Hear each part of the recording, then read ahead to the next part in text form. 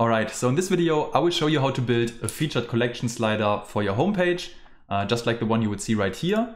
And it's also going to be mobile responsive, which means that we will have 4 slides at a time on desktop and then 1 slide at a time on mobile phones like the iPhone. And on a tablet like the iPad we would have 2 slides, which is kind of the intermediate between mobile and desktop. Yeah, so let's get started.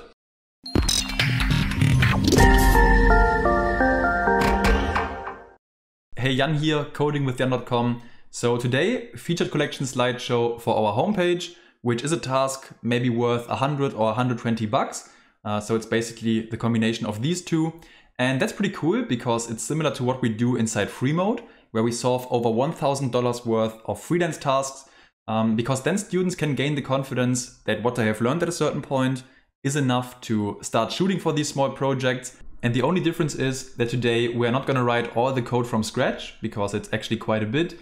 And then we would need to learn how to set up a local development environment, learn about HTML, CSS, Shopify sections, Shopify Liquid. And that's a little too much for one single video. So instead I have this code file prepared and we're going to copy and paste certain snippets from here. But I'm still going to explain what each of these does so that you get a very good understanding how they all come together.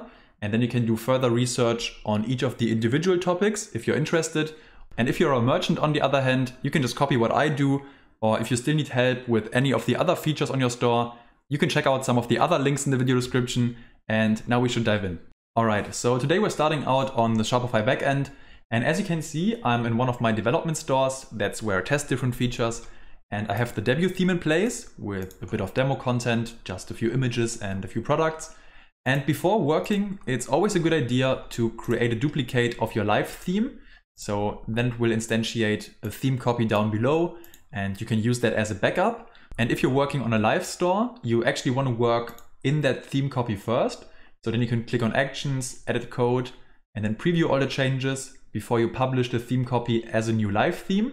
But as I'm working in a development store, I can work directly within the main theme. So I click on actions and then edit code. And the first file we want to bring up in here is called theme.liquid. You can find it in the layout folder. And then I will scroll all the way down to the bottom until we see the closing body tag. And here I want to paste the first 2 lines of our code file, which are these 2 right here.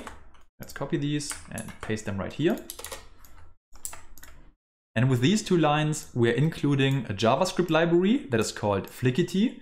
And that's one of the more popular slideshow libraries. So basically we don't have to reinvent the wheel here and can just make use of their pre-built functions. And here you can also read up on the documentation, like how everything works and how to get started, how to use the library and what different options we would have. And then you could also read up on their licenses, because for certain types of projects, the library is completely for free to use. And other types of projects require you to obtain a commercial license, which is $25 lifetime. But I can't give you any legal advice here, so you will have to decide whether your projects fall into one or the other category. Let's just leave it at that. And that's basically what these 2 lines do. Okay, so now don't forget to save this file and then we can close it. And the next thing I want to do is navigate to the sections folder of our theme. And in here, I want to add a new section file. And we could just call that collection-slider.liquid. Actually, the name doesn't matter too much, but you could give it something meaningful. Let's create the section. So then I want to remove all the default code in here. And from our copy-paste file, we can now go down to where it reads schema. And then you want to copy everything until we get to the end schema tag. So basically the end of that file. And then I will paste everything in here. And then we can save that file. And what the schema tag inside a section file does is it creates new customizer settings. So if you're working in a live theme, you would have to click this button. And if you're working in a theme copy, you would use this customizer. So let me show you that. So here we have all the elements that we previously had, like for example, this image with text element. So here we're basically telling Shopify that we want to create a new section that goes by the name collection slider. And by defining that presets tag down here, we're also telling the system that this section should be available on the front page. And here we define all the settings that we need, which are namely a text field for the headline, a collection picker to select the featured collection, and a range element, so basically a slider that lets us decide how many products the slideshow should contain. And all of these input elements also have a unique ID. So here we have product count, here we have collection, here we have title, so that we can later uniquely reference these elements and grab the data or the values that they hold. So here's how it looks on the front end. If I now click on Add New Section, we should be able to find our collection slider. It's right here. Let's add that new element. And here we can enter a headline, we can select the collection and select the amount of products to be displayed. So maybe we can just leave the heading as it is for now and select a collection. I have a homepage collection with maybe 20 products in it or something like that. And then we can bump up the numbers of products to display to 10 or 12 or whatever you want to have. And then we can already save that. But for now, we wouldn't see any output on the front end because we never used these values anywhere. So that's going to be the next thing to work on. Okay, so now that we have the data in place, so to speak, let's work on the markup to display that data. And therefore, I drop into a few new lines on top of our schema. And then I go back to our code file. And now I will copy everything starting from this div here, like line 25, and all the way down to the last div, which is line 46 for me.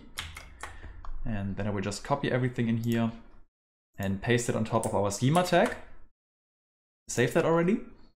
Okay, so let's talk about some of the things that we find in here. So it all starts with a div element that acts as our most outer container and pretty much wraps everything. And div elements are just plain HTML. And then you would also see all these classes assigned to these elements. So these are CSS classes that we can later use to style these elements. And then we start to reference our new input elements. So here we check whether or not the title is empty. So that's the title from our schema based on that ID right here. And if it's not empty, we just want to put out a heading element that contains the title. And then down here, we grab the selected collection and the product limit that was selected. And that's where we start to render the actual slideshow. And that's when for every product in the collection, we render a new slide or carousel cell. And that contains a link to the product, the product image, the product title, and the product price. Easy as that. And the way that you can find out that this is the structure we have to follow is by reading up on Flickity's documentation.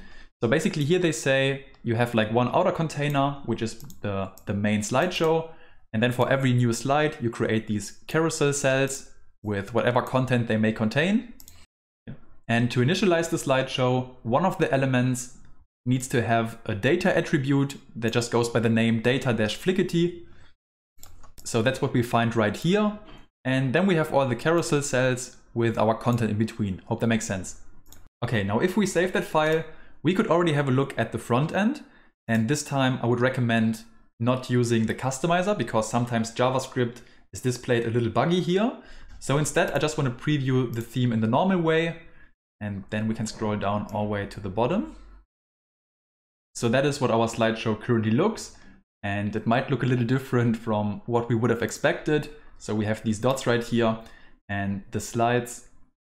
Yeah, I don't even have words for these slides. Maybe we could just call them too small, but definitely not the way we want them to be. And that's why we need to tweak the slideshow options and the styling. So back in our slideshow file, I will now add a few new lines on top. And then from our copy paste file, I will now grab the slideshow settings or configuration if you want. And then I will just paste it on top. So here you can see some of the available slideshow options. Like for example, here we disable the page dots. And it's not like I would remember these because you can just read up on them on the documentation. So here we see what kind of options are available and what data we have to put in. And this whole configuration is then stored in a new variable called Flickity options because that makes the code a bit cleaner because then you have all the configuration on top of the file. And the variable then goes into the slideshow itself. So if we now save that and refresh the front end, it still doesn't look too good, but for example, the dots are now gone. So Now we can move on with styling the slideshow. So one last time, back in our collection slider file, I navigate in between the last div element and the schema tag, few new break lines. And from our copy paste file, I'm now grabbing the style tags and everything in between. So it ends right here, copy and paste. So here we have all the CSS rules that make up the styling. And for example, here we are referencing the CSS class called featured collection slider. And these are the rules that we want to apply then. And the corresponding element would be here, for example. It's the div that goes by the class name featured collection slider. And further, we can also find the media queries, which help to make the whole thing responsive. So these CSS rules only apply if the screen size is less than 920, and these only apply if the screen size is less than 767 pixels. And that's pretty much it. So now we can save the file and check back on the front end. And there we have it, our good looking, fully functional, super smooth and responsive self-made slideshow. How cool is that? All right, jokes aside, I hope there was something helpful. And if you're looking to become a freelancer, keep an eye on free mode. If you need help with your projects, check out my website. And what did you say? Hitting the like button to support the channel? And then I'll see you in the next.